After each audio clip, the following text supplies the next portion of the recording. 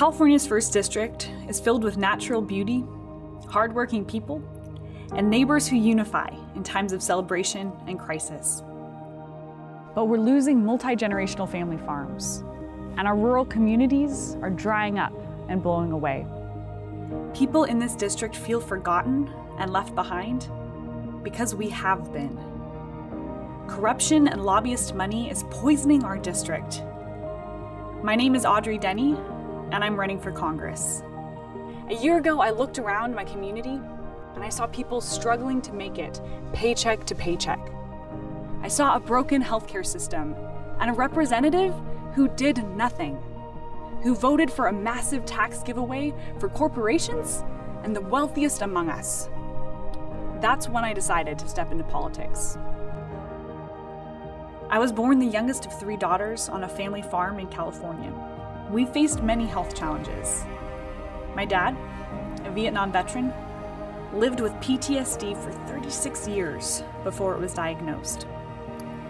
Both my parents survived cancer. A few weeks ago, my doctor discovered a tumor on my ovary the size of a football. It was benign, but I had to travel hours and hours to find a doctor who could perform the surgery.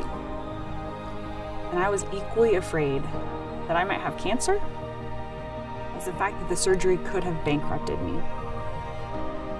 I know how broken the system is. In fact, a lot of us do. Women in Sierra and Modoc counties have to travel for hours just to give birth in a hospital. We deserve better. We deserve a representative who will fight for us, not lobbyists. It's time we asked ourselves, who is our democracy working for? Because it's not the people. While corporations and special interests have been able to buy a bigger and bigger voice in the North State, our voice is getting smaller and smaller. It's time we brought back the voice of the working class to politics. It's time we had Medicare for all, rural access to women's health services, and campaign finance reform. It's time we had integrity in Congress. Vote Audrey Denney on November 6th.